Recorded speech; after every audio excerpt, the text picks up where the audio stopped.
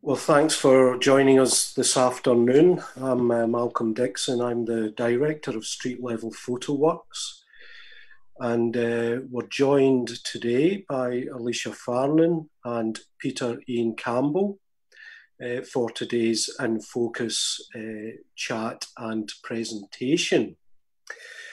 The format of this is that each of the artists will talk for a chat for about 20 minutes and show lots of images.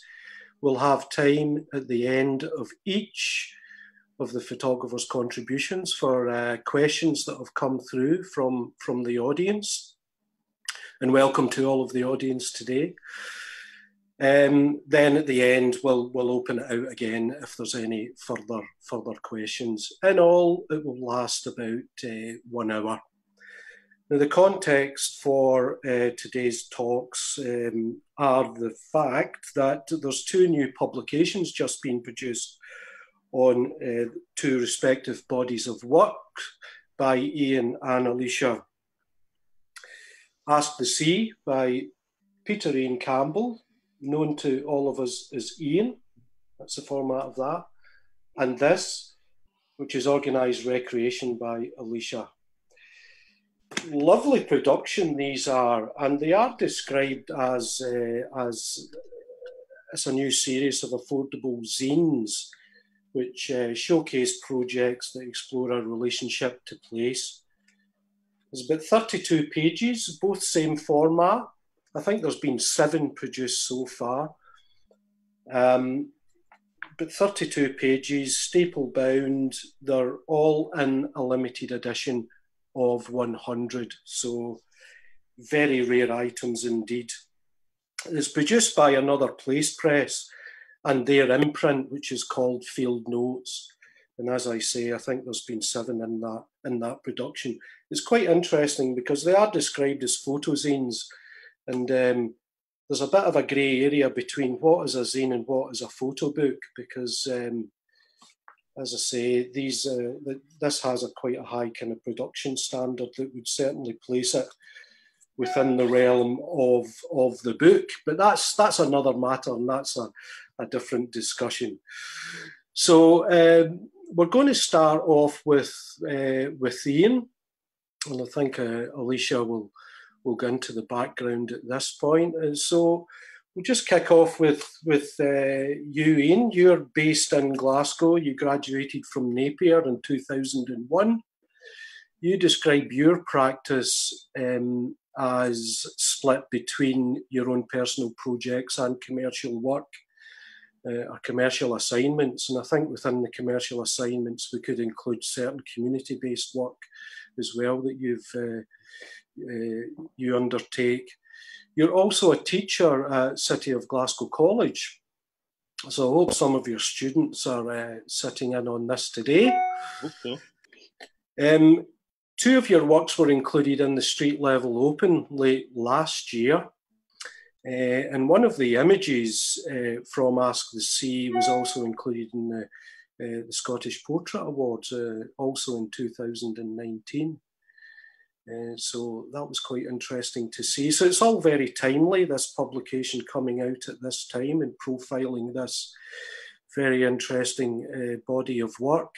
Mm-hmm. So let's kind of start at the beginning with yourself, Iain, and tell us what your work is about and what has led you to this series, Ask the Sea.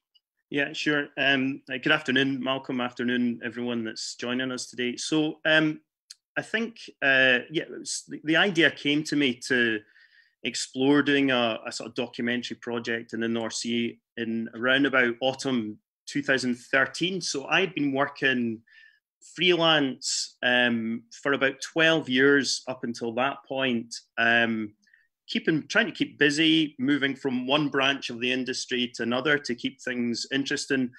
But I was fairly frustrated at the lack of opportunity to develop projects, personal projects, that can often be a sort of byproduct of working freelance. So, and around about 2013, I became fairly sort of disillusioned with what I was working on because I was spending far too much time sitting in front of a computer processing images and not enough time sort of working on projects. So I'd always had an interest in exploring forms of heavy industry, so often sort of wrestling with how photography can be used to sort of connect our industrial past to the present, and also looking at environments that where the people that worked in these industries had been removed in the machinery, and how they transition, how they sort of metamorphose into a different landscape, and who starts occupying those spaces. So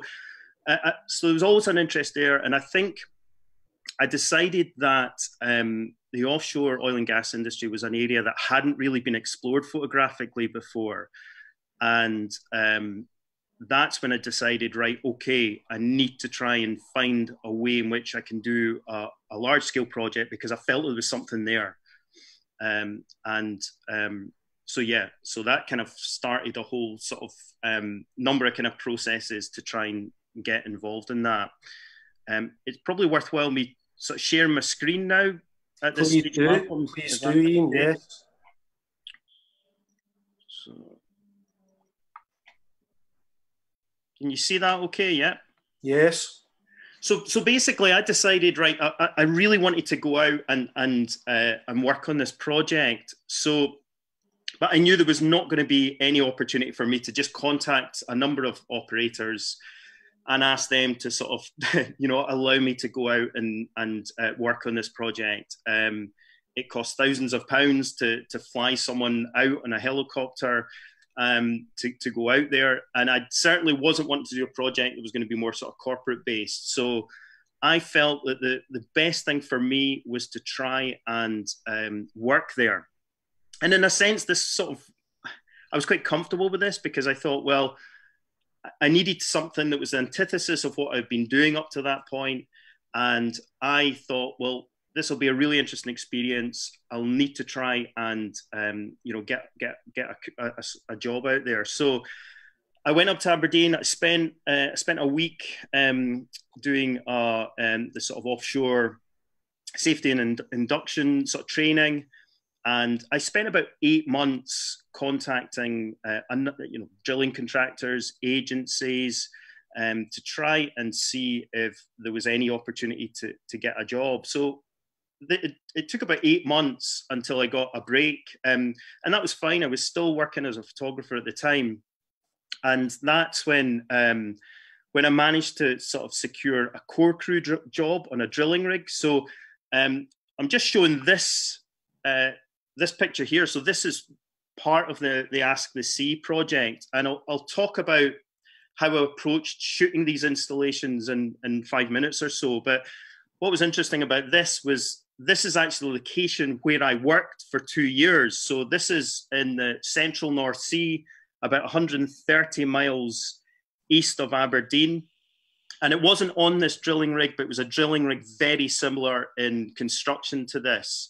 But I spent a fair bit of time roaming around this little sort of Franklin platform here. So that was the sort of location for where I worked. And just to give people just an idea of the geography of the North Sea. So essentially, if you travel about 200 miles due east of Edinburgh, there's East Producer FPSO, which is a floating production, storage and offloading vessel. And that's probably the most southern sort of production platform in the Scottish sector of the North Sea. And you can go as sort of far north to the Magnus Field, which is about 355 miles northeast of Aberdeen. So again, to give people a sense of the kind of scale of the UK continental shelf as it would be classed, there is that a journey that far from Aberdeen by boat would take about 28 to 30 hours. So quite a long way. And there's the North Sea median line that splits the UK waters from the Norwegian waters, and that's about 200 miles east of Aberdeen. So just gives you a sort of sense of the scope really of the North Sea. Just to clarify though, Iain, this was a self-initiated project. It was not an assignment you were given at any point. Yeah. No, absolutely. So essentially, I was working. I was working as a steward when I was out there. So essentially, that's housekeeping. So I was working 3 weeks on, 3 weeks off, and that was a 12-hour shift on and 12 off. So it was great because I was on my feet a lot of the time. I got to know the crew. I was getting paid as I would as a steward. So I was getting paid to do my job, to work there. And in a way, I was kind of hoping that by being there, by working there, by connecting with people, getting to know people, befriending people, I would get that opportunity to eventually try and bring my camera gear out and start doing this project, which is what happened. But I had to essentially bed myself in for about 5 months, just working there. Didn't mention to anyone about the fact I was a photographer on the outside. And then after about 5 months, I approached the rig manager and I said, "Look, I'm a photographer. Do you mind if I start bringing my gear out and start shooting seascapes?" So that was the starting point for the project. Essentially, he was comfortable about that, and so this became the sort of first aspect. This sort of was allowing me to kind of break into doing the work. I shot on film, and I had a number of reasons for doing this, but part of it was because it was all mechanical. So I didn't have to get a permit to work every time I wanted to go out. So, and I was just either doing this, if I was working a night shift, I would be having a break in the middle of the night and I would go out and try and do some work there. Or during the day, I would just maybe try and get shots first thing in the morning or later in the evening. So this became something that was really quite important to me in terms of the development of this project. So I was really sort of fascinated by how this sort of environment completely swallowed up these installations.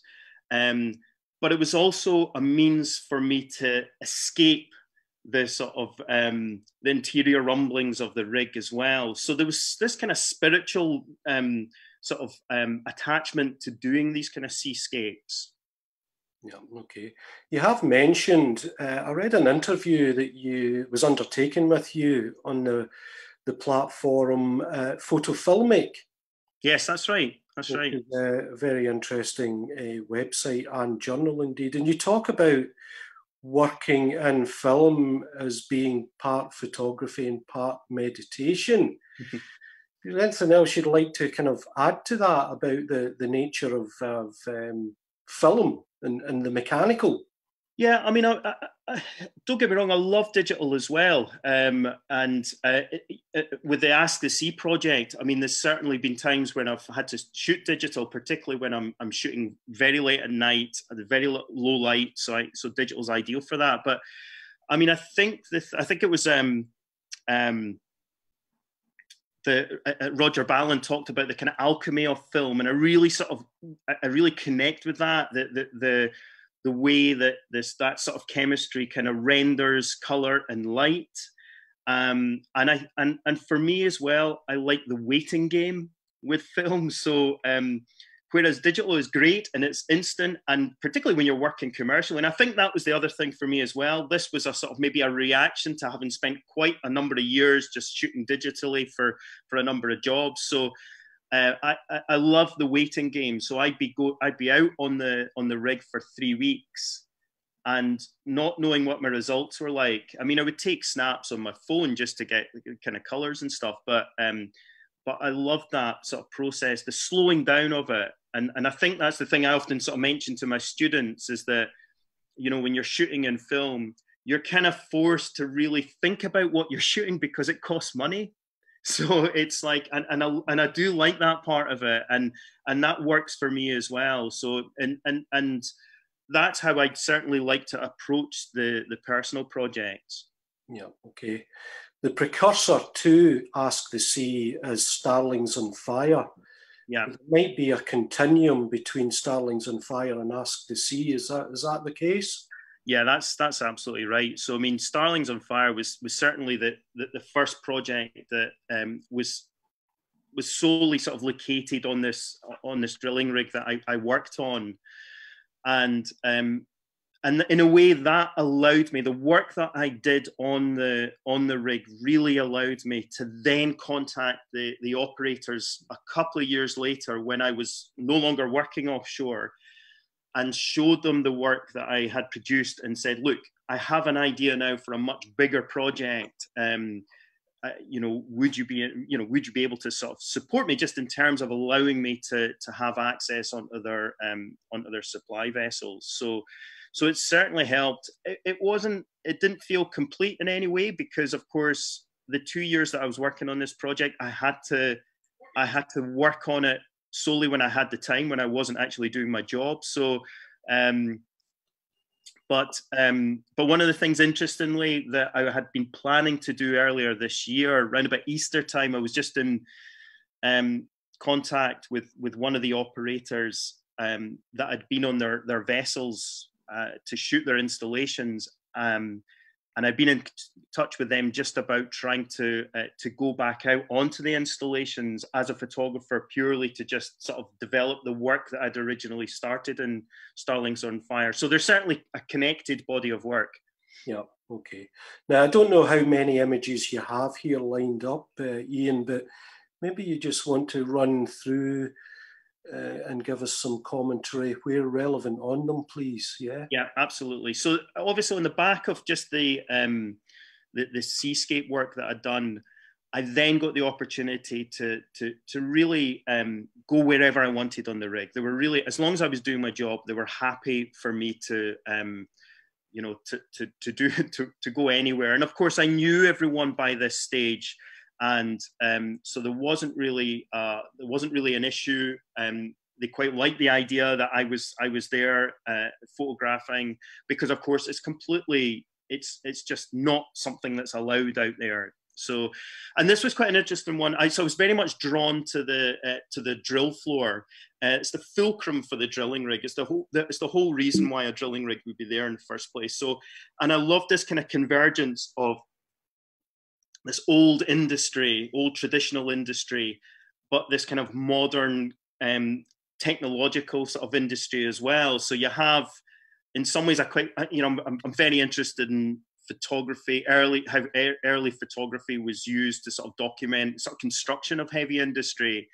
And I sort of feel as part of this image could almost be from the sort of early 1900s, yet in the doghouse, which is this area here, you have a driller and assistant driller who are sitting on these sort of leather seats like the deck of the Enterprise, with joystick controllers controlling all this incredible sort of machinery. So something quite sort of dark and post-apocalyptic about this as well, but it was really, really fascinating.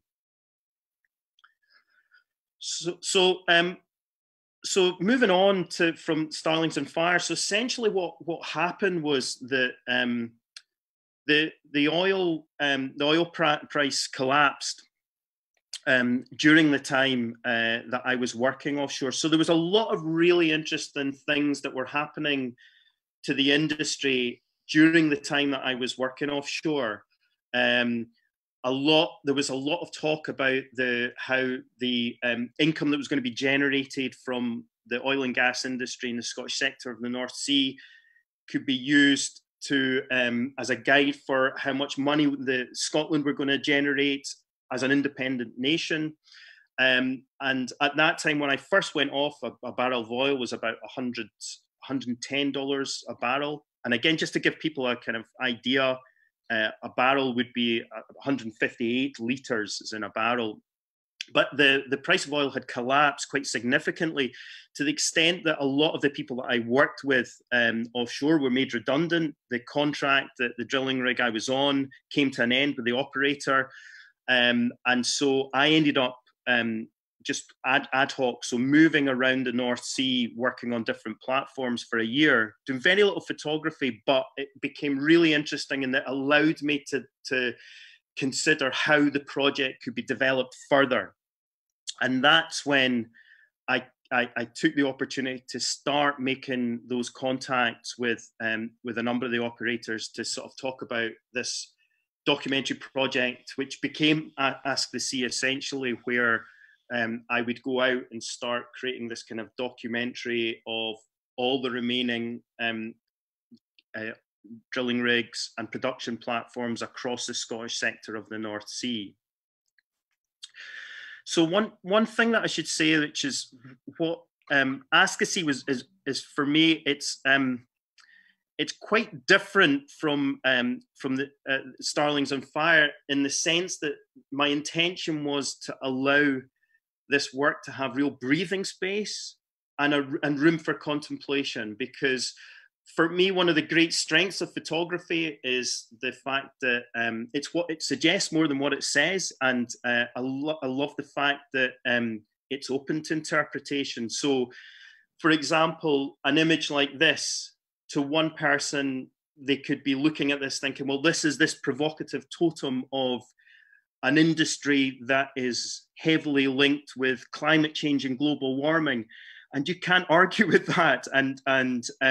But to another viewer, this could be, the construction of this industry and these installations in the 70s was an incredible feat of engineering. I mean, unbelievable. I mean, at that time, there was quite a lot of links between what was happening with NASA trying to send, astronauts to the moon, and actually at the same time, engineers trying to use similar sort of ideas and developments and engineering to try and create these kind of movable sort of structures and try and find a way of being able to extract oil in this kind of pretty wild environment. So I really like that sort of conflict between the two.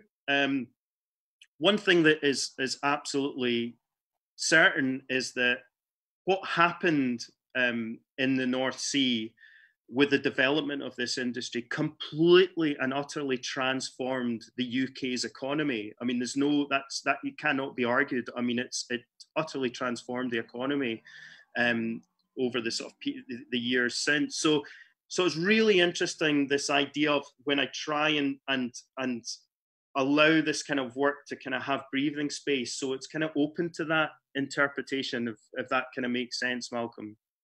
That makes sense, yes.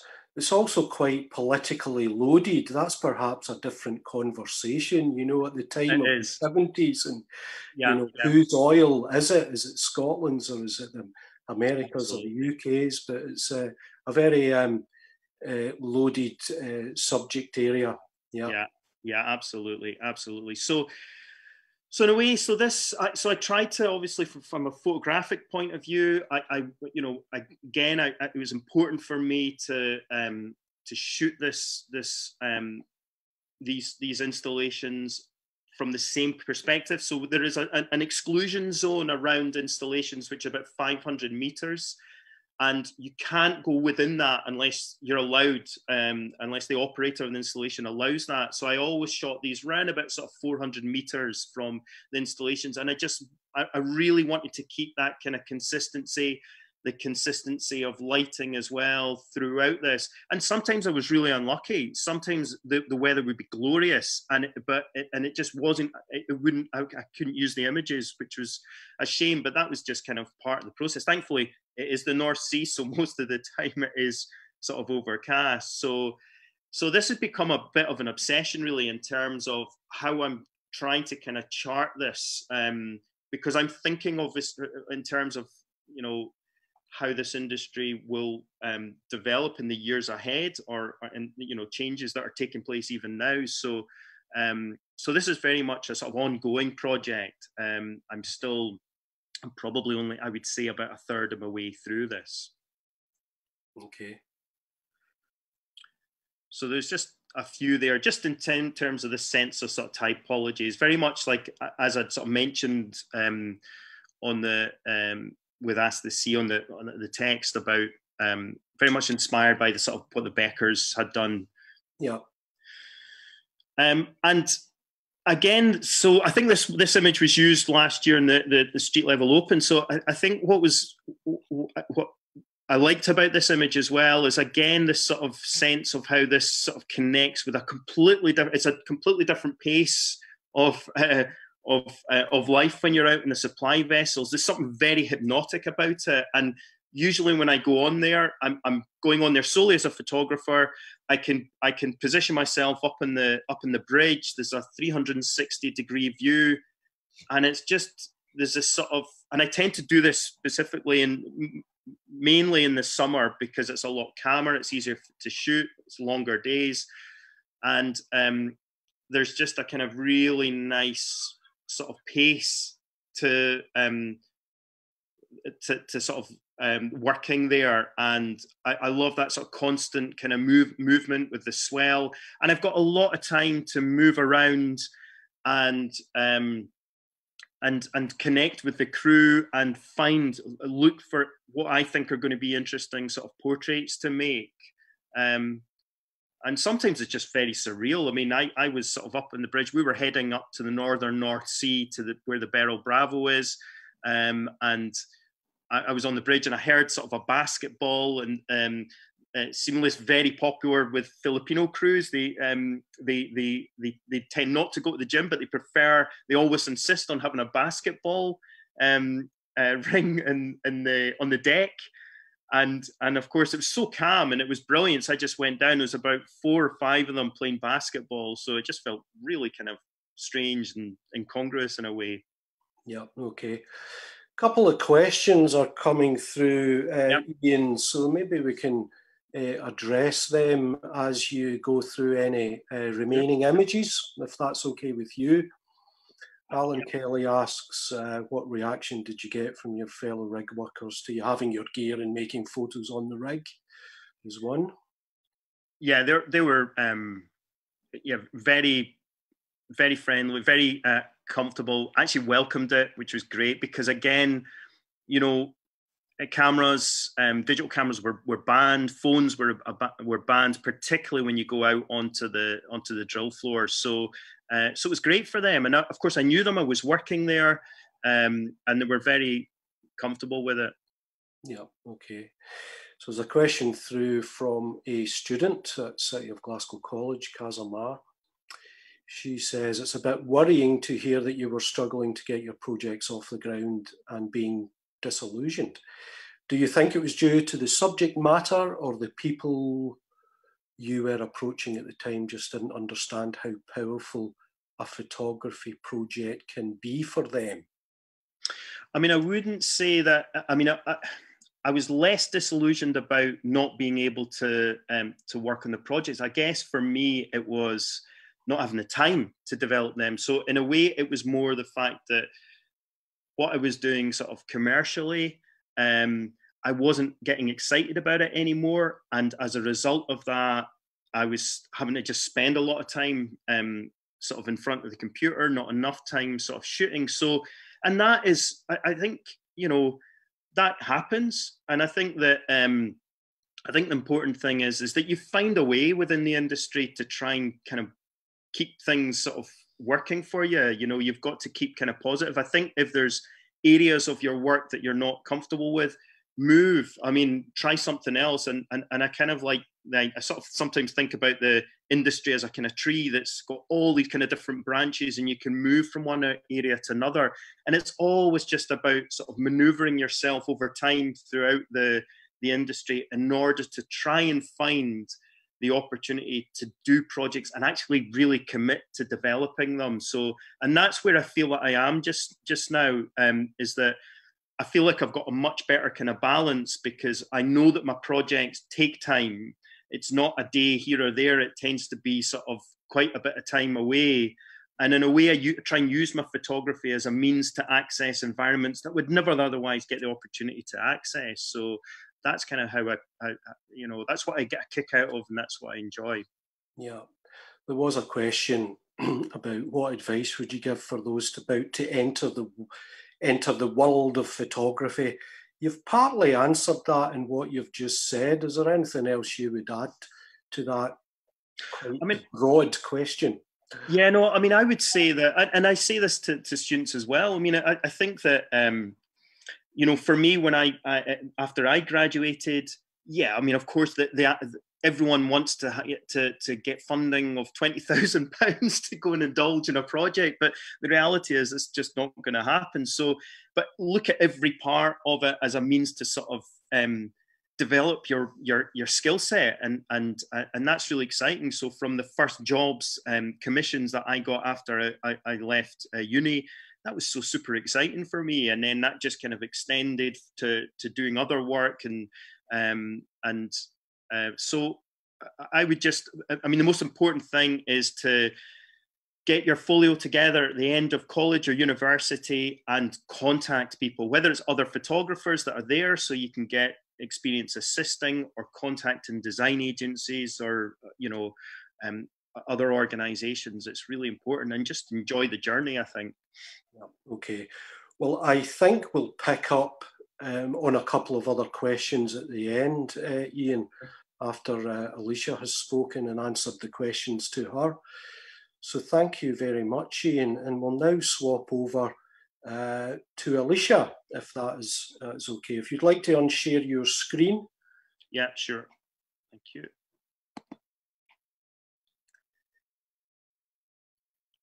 So I'd like to introduce Alishia Farnan now. So I think the first time I met you, Alishia, was at Northeast Photography Network Baltic Book Fair, and a long time ago, yeah. Yeah, 2014 in actual fact, but we'll come back to that. So you did an undergrad course at Napier, yep. And then you did your degree course at Glasgow School of Art. You graduated in 2015, is that correct? Yep.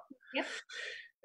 Last year, beginning of last year, you were one of the winners in the Jill Todd Photographic Award with your series Social State that we'll hear about very shortly.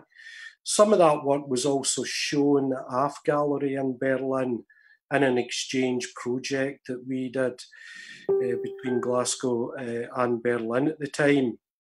And you exhibited alongside two other Glasgow-based artists, Elisa Stack and Declan Finn Malone, and the name of that project was Photographic Parallels. You undertook a residency in later 2019 in Ukraine, which was supported by the British Council. Mm-hmm. And I think that is where your project Organised Recreation began. Yep. Yep. So do you want to tell us about your practice and what's led you to Organised Recreation? Yeah, sure. I'll just share my screen with you so you can see. So my practice focuses a lot on social architecture. For the past 8 or so years, I've been working on Social State, which is the project that Malcolm just mentioned. It looks at social clubs, ex-servicemen's clubs, miners' welfares and bowling clubs, predominantly in the west of Scotland.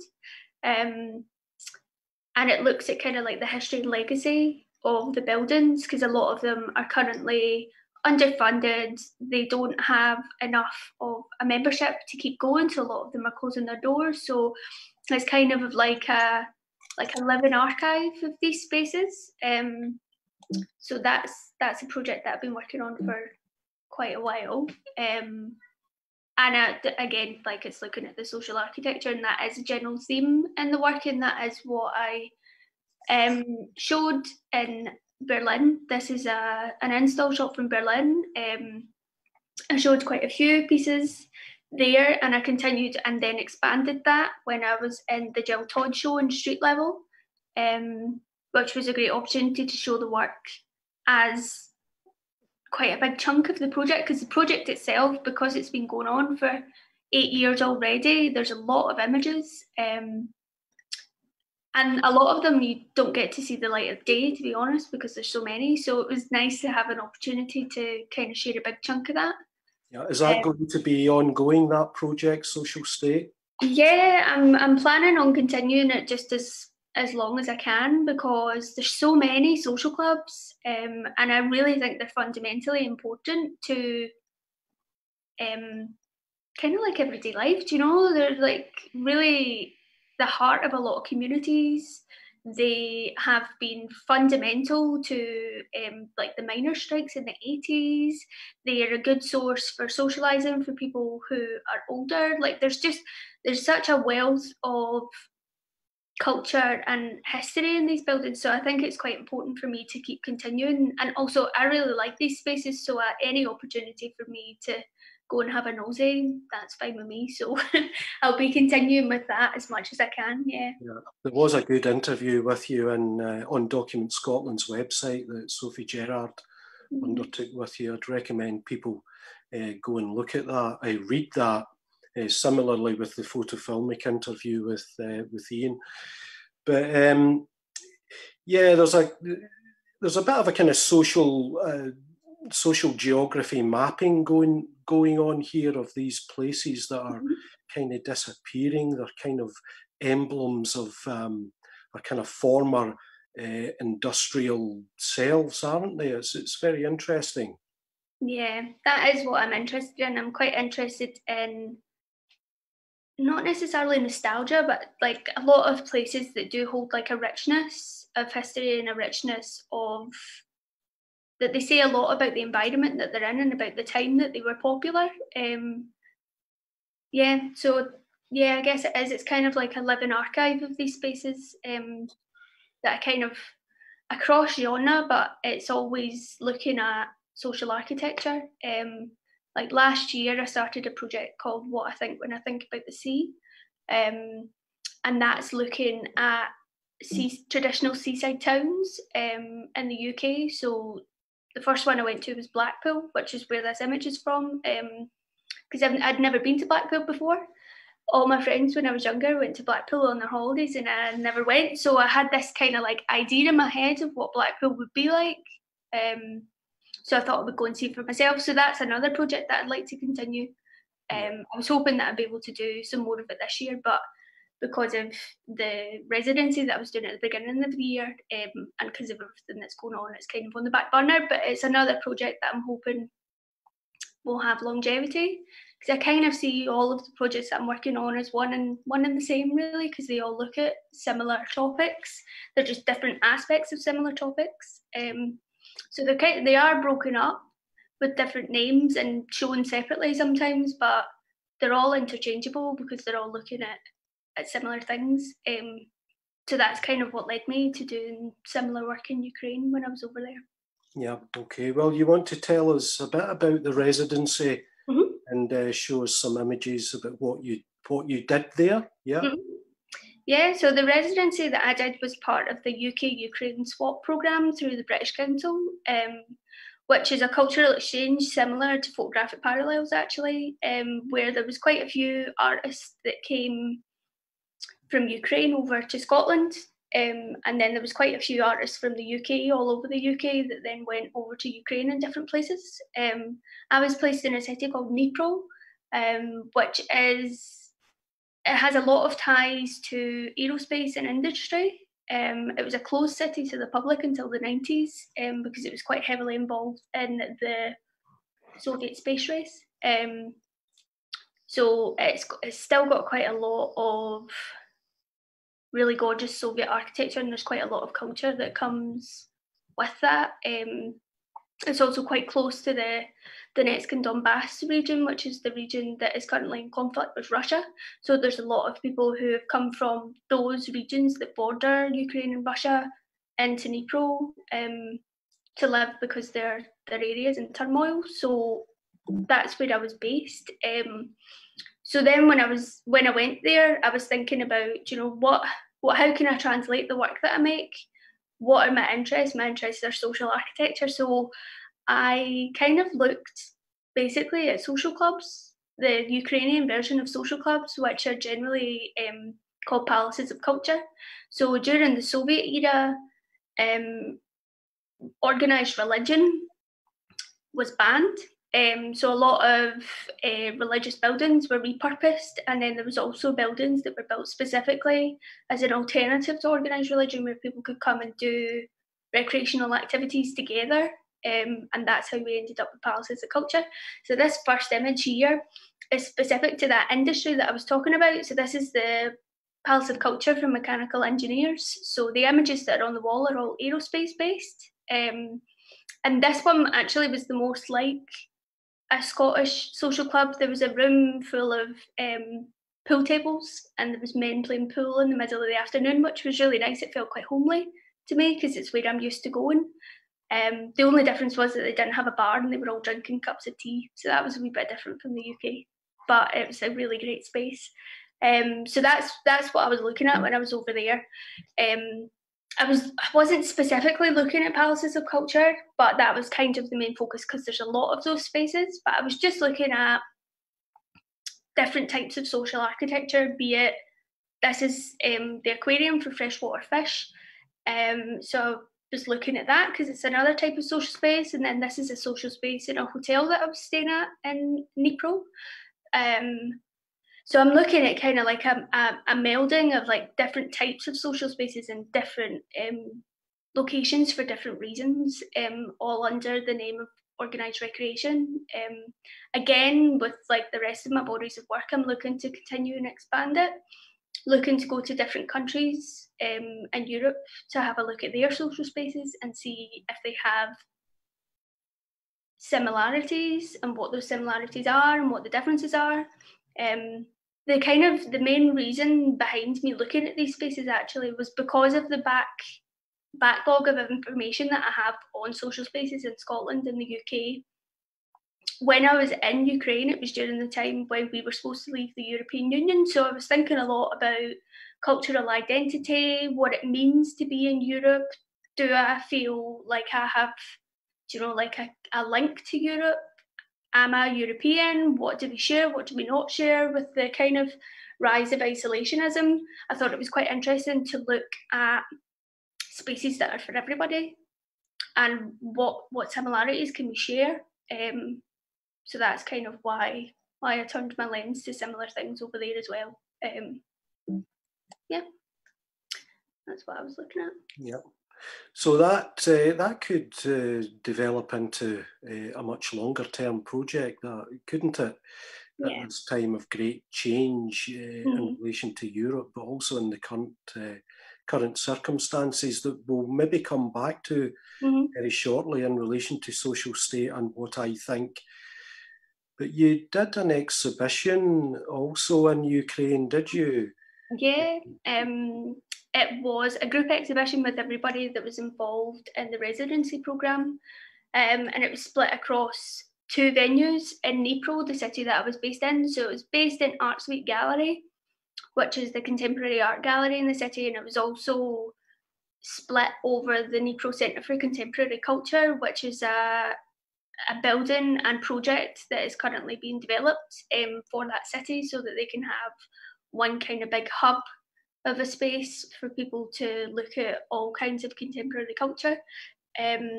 So for that, I decided to play around with the scale of my images because usually I work at around about A3 and I was always a bit anxious about making the work bigger. But for this show, I thought I would give it a try doing it larger than life and making the scale of it the size of the wall. And I actually really enjoyed it. It was quite surreal to have these spaces larger than life. It was almost like you could kind of step into them. But these spaces are also interesting, so I think it's good to give people an opportunity to look at it really closely and to be able to see all of the little bits and bobs in the scene. Because there was even bits in these photos when I blew them up that I didn't even notice when I was editing. So it was quite an interesting change in the way that I could see my work. Yeah. And what was the experience like of working there? Did it feel that you were in a very different place or with different people, or was it all quite comfortable and a lot of synergies going on? It was a bit of both, actually. In the beginning, it took me a bit of getting used to. yeah, it took me a bit of acclimatizing, but once I got into a rhythm of doing it and I felt more comfortable going into these spaces, it was exactly the same as it was here. So I was using a lot of Google Translate and speaking into my phone, and it would translate it, and then the person would speak back to me. And like, I remember having a conversation with a man who worked in one of the palaces of culture, and he was like, why are you interested in these? What's interesting about these buildings? And I was like, well, what's not interesting about them? They're great. And he kind of looked at me and I was like, yeah, I mean, I guess everybody's got different interests, don't they? Like, and he was like, right, okay. Yeah. So it was very similar to how it is here, where I'll go into a social club and the guys that are sitting at the bar will be like, what do you want to take pictures in here for? And I'm like, why not? Look at it, it's great. So it's all one and the same, really. And how were you received as a citizen? Were you was it any different in terms of you being Scottish, or were you considered to be from the UK? Mostly from the UK. Yeah. I don't really know that I had massive discussions with people about where I'm from, but when I did. Actually, I had a conversation with a guy in a taxi once, and he was saying that he loves the sound of the bagpipes. And I was like, are you sure though? Because the bagpipes sound rotten. But it was quite interesting because I think people in Scotland are really, proud of where we come from, and they really think we make a mark on the world. But then you kind of step out of Scotland and you speak to people and they're like, oh yeah, Scotland, that's in England. And then it becomes this kind of like discussion about, I don't know, like kind of identity, which I think is quite interesting. But I think for the most, I was just seen as someone who wasn't Ukrainian, but it was fine. But that's an interesting prospect of you undertaking similar projects in other places and in other countries, extending that mapping process that you're doing, because in that respect, you'd certainly find Latvia and Lithuania of great interest, obviously. Again, former Soviet states. Yeah, they're really high up on my list. Yeah. And do you have a lot more images here, Alishia, to show? I don't think so. I think that's the last one. So I think I can go back and show some more of the organised recreation ones, but that's it for me. That's good. And the publication, the field notes, how did that come about? It was quite serendipitous actually, because Iain, who runs Another Place Press, I really admire his work. As a photographer, he's got a really amazing project called Out of the Ordinary. And I really like the work that he does with Another Place Press, because the books are always just gorgeous. So I was just about to email him to ask if he would be interested in looking at my project, and he beat me to it. So he emailed me first and asked if I would be interested in working in the Field Notes project, which is this new affordable photozine project where he's publishing bodies of work that look at like place. So it was pretty perfect actually. Yeah. No, it's important that people do that. Facilitators do that. They create platforms to share the work of others. In that respect, you also co-founded the platform Peach Estate. Could you tell us a little about that, please? Yeah, I founded Peach Estate in 2016 with Jenny Lindholm, who's also a photographer who I studied with when I was at GSA, because we were quite interested in democratization of photography, because a lot of platforms, when you share your work, a lot of them ask for a fee. So we were interested in sharing work that we were interested in and passionate about for no cost. So we run a platform on Instagram where we share work from all over the world, and it's inspiring for us to be able to look at all of these artists who are making work, but it's also inspiring for other people to be able to see the work. So it's quite a nice project, and I really enjoy running it. Yeah, good. Well, I hope that continues, and I hope that we do see that manifest itself in some kind of exhibition or publication form Hopefully, that would be great. Yeah, I think that's kind of our ultimate goal. Yeah. Could I just go back to social state for a moment? Of course, Kim. Just in terms of your own kind of personal investment in that, very much your background is steeped in the places that these venues might be housed in. But your grandmother was a historian of coal mining. Is that correct? Yeah, she is. She writes books about local history related to mining in Lanarkshire. So I grew up going around the bings and collecting coal to send to people in Australia who've got a tie to like a bing up Hamilton. So we went to social clubs when I was younger, and I was always interested in coal, whether it was from myself or whether it was being pushed on me because she was telling me stories about miners. But yeah, I've always been kind of invested in that type of history because she's so interested in it. And she's got a lot of stories to tell. So it was actually her that took me out to some of the social clubs and miners' welfares in the beginning of the project because she was the one that knew where all of them were. So she was a big help with that, actually. Yeah, no, that's fantastic. So bings were a part of your childhood, were they? Places you would go and play? Yeah, they were. Yeah, and for those who don't know what a bing is, it's a collected mass, big huge heap of shale that's dug out the ground when coal mining is undertaken. Interesting connection in terms of fossil fuels between your and indeed in Iain's here. So just see if there's any questions coming through for you here, Alishia.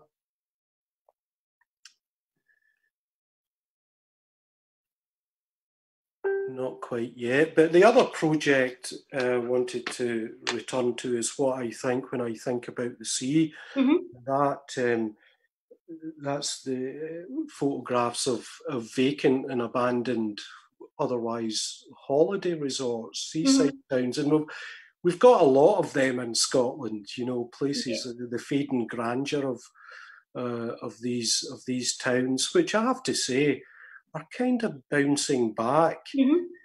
Hit slightly from the side in the current lockdown situation, I have to say, but I just wonder if you had any thoughts on whether the current situation, when we return to some kind of equilibrium and normality, that tourism might become inversed in a way and that people might take more advantage of the local.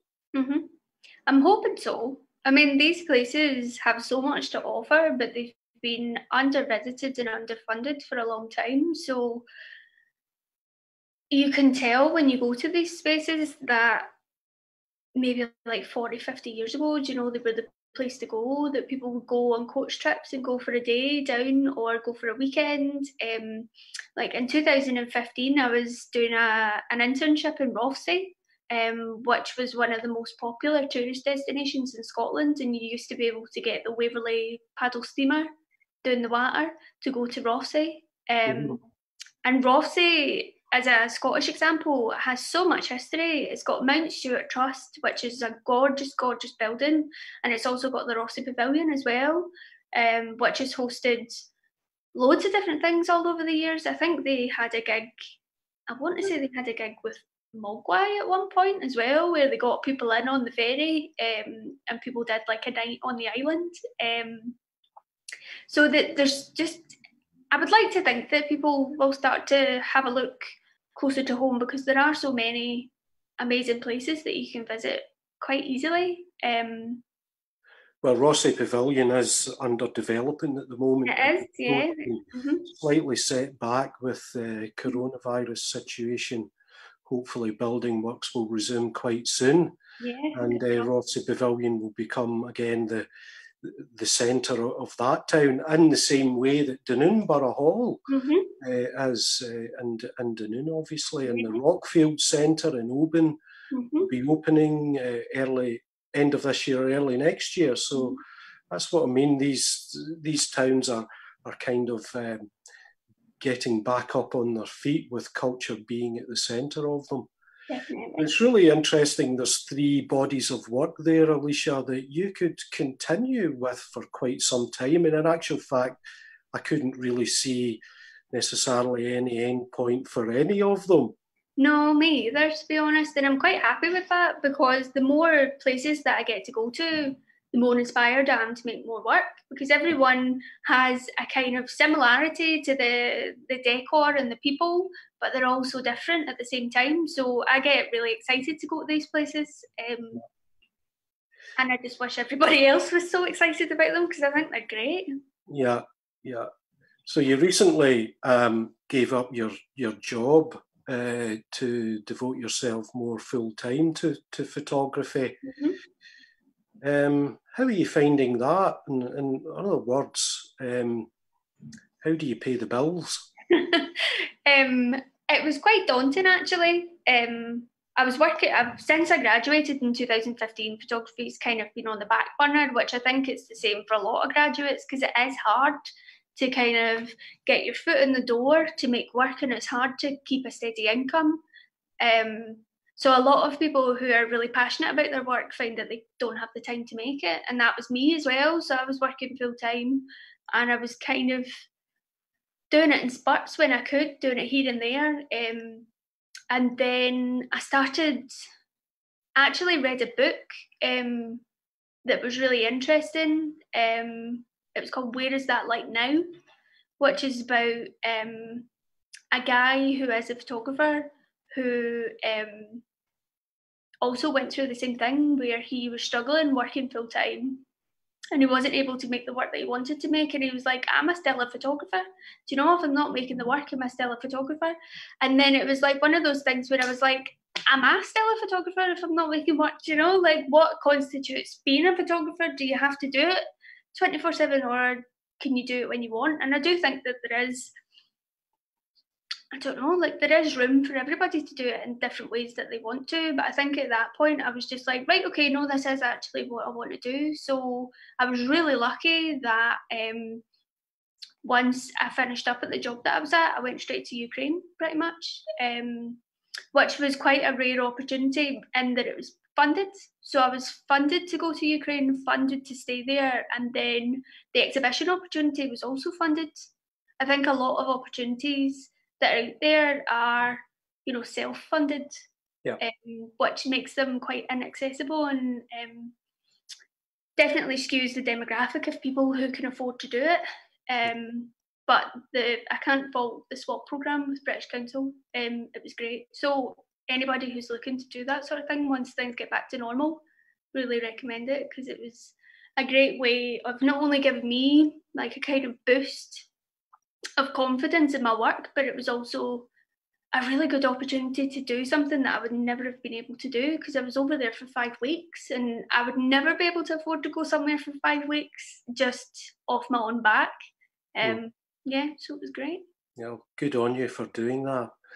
There's a question in with regards to Social State when it was shown in Berlin.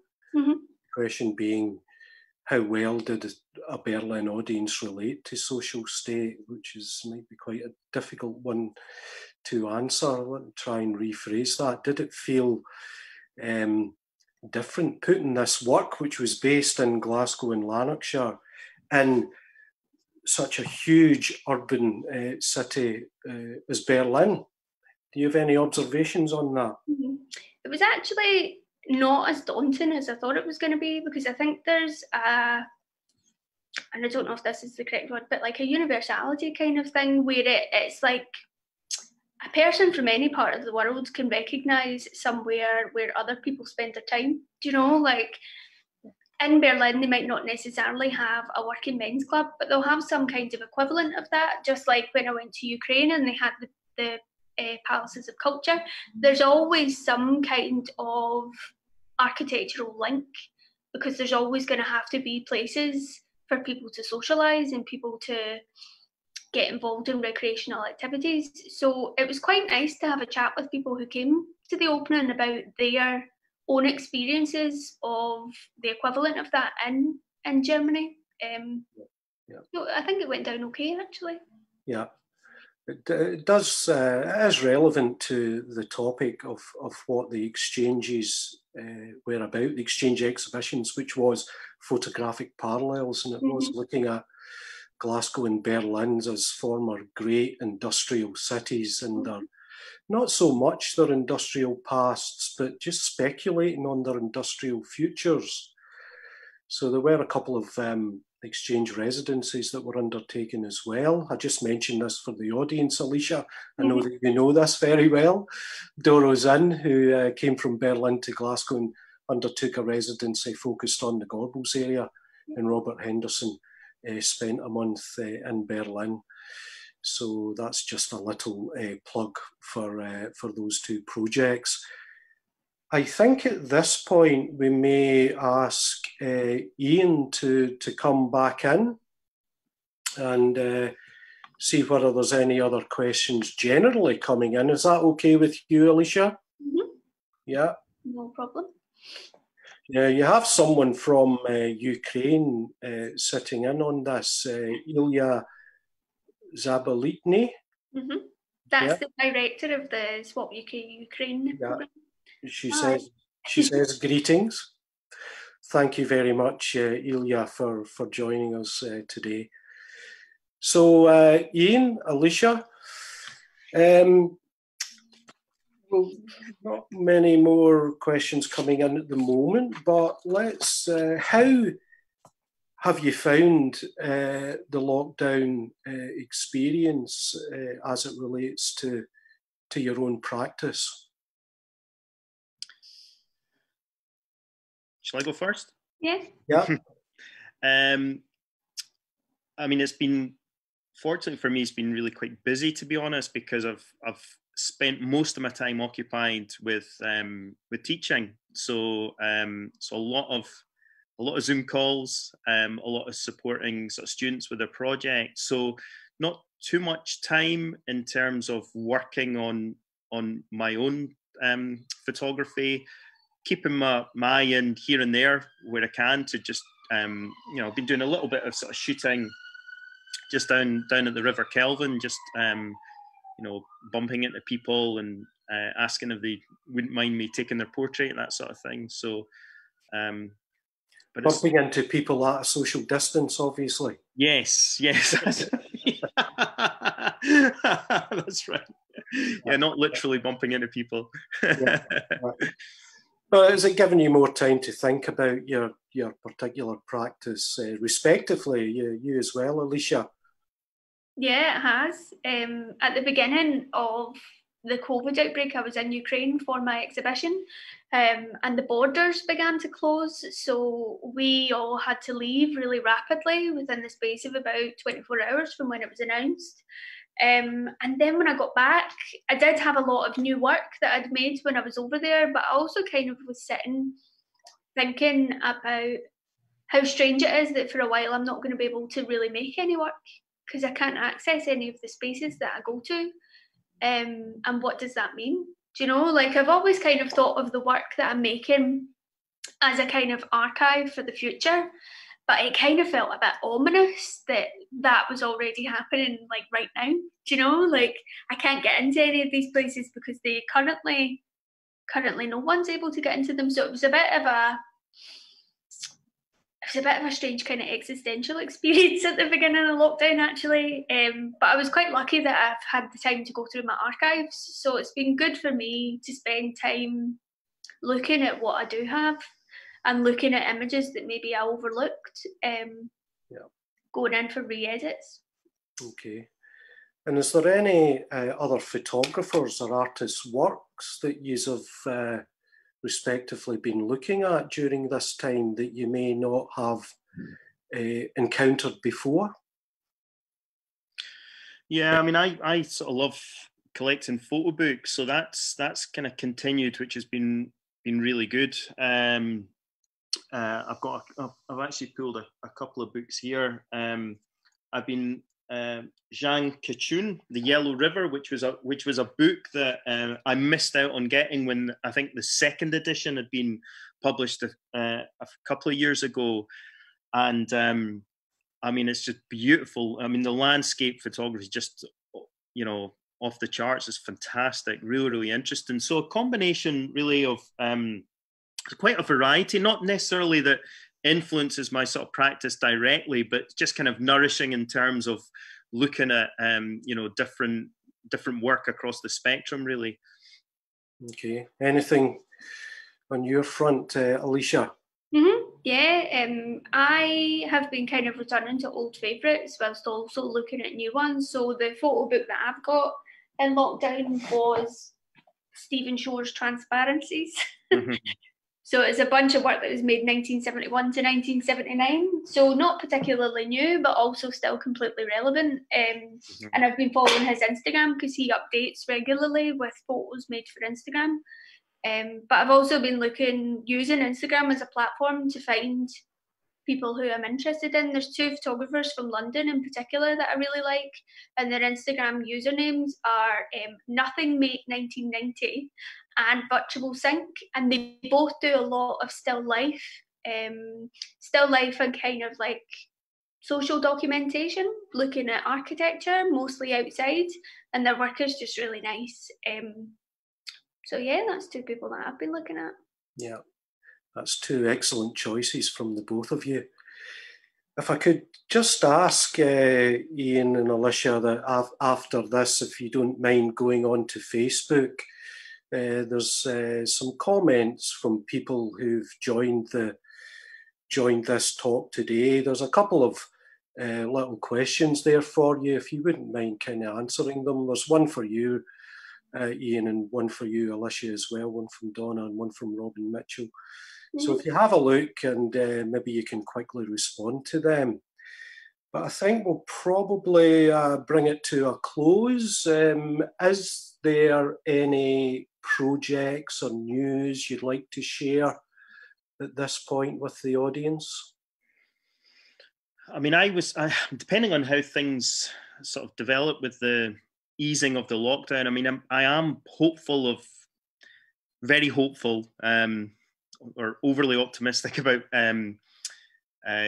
getting back out to the North Sea. I had planned to spend a bit of the summer out there, so I'm still hoping there might be an opportunity to do that. I've been working on a project with the RAF for a couple of years down at RAF Marham in Norfolk, so that's quite interesting, and that sort of developed on the back of the Starlings on Fire work that I did also on the oil rig. So I'm coming to the end of that, so I'm hoping I'm going to get the opportunity to go down and finish that. So it's quite exciting. So I'm looking forward to cracking on with stuff again. Yeah. And what about you, Alishia? Where are you going to make a beeline for when you're set free from isolation? My immediate plans for photography is to look at the new towns.